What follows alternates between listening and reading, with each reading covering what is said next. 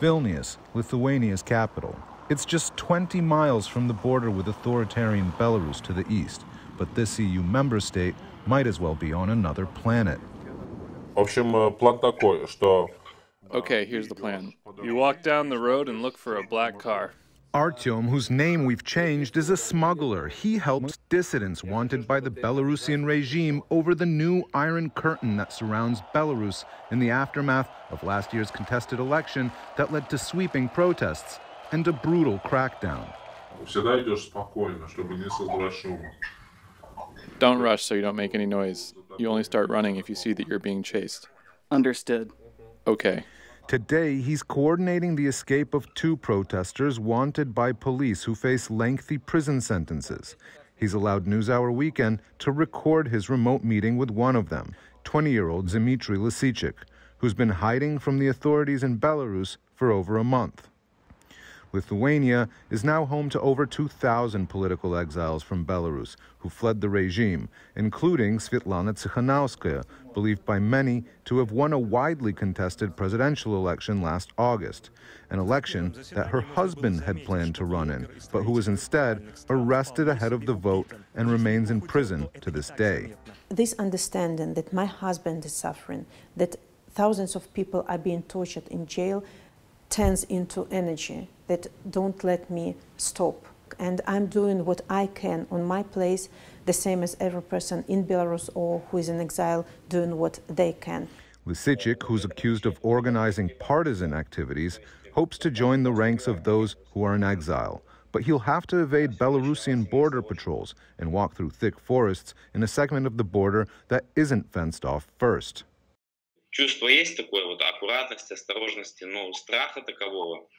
I feel like I have to be composed and careful, but I'm not scared.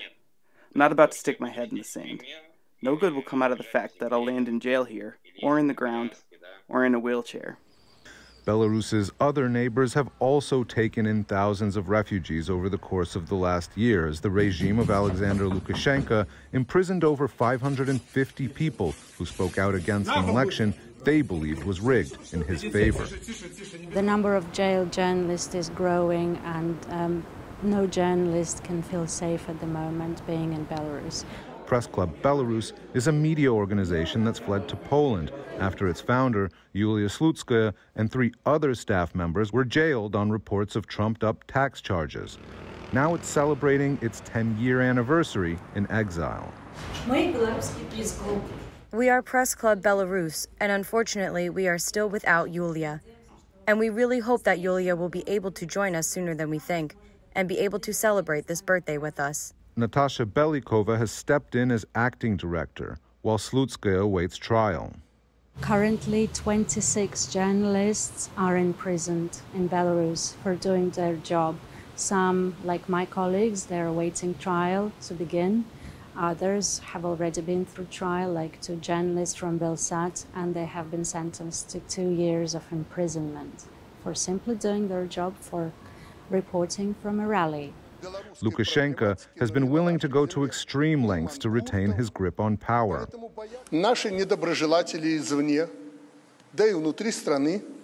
Our enemies from outside and inside the country have changed their methods of attacking the state. In the near future, we will show you and society as a whole everything they have said, including those who have recently been arrested. In May, a commercial passenger jet flying from Greece to Lithuania was diverted to Belarus after Minsk air traffic control reported a possible bomb threat on board. The goal was to arrest this man. His crime? Running a popular online chat group that organized protests against Lukashenko's regime. Like many detainees, he was paraded on state television and forced to make a confession. I just hope that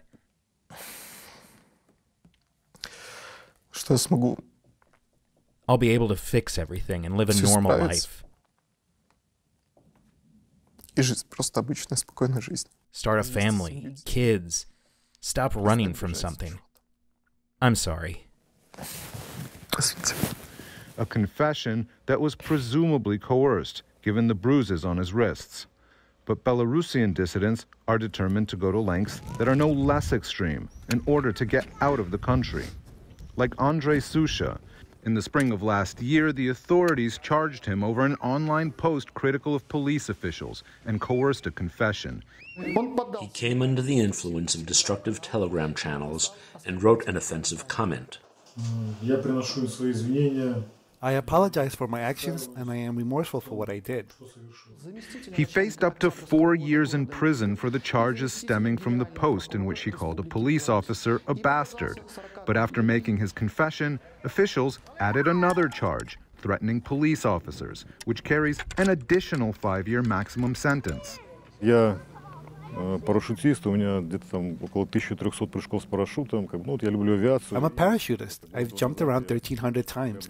I love aviation, and 2 years ago I purchased this paraglider and started flying with it, just for fun.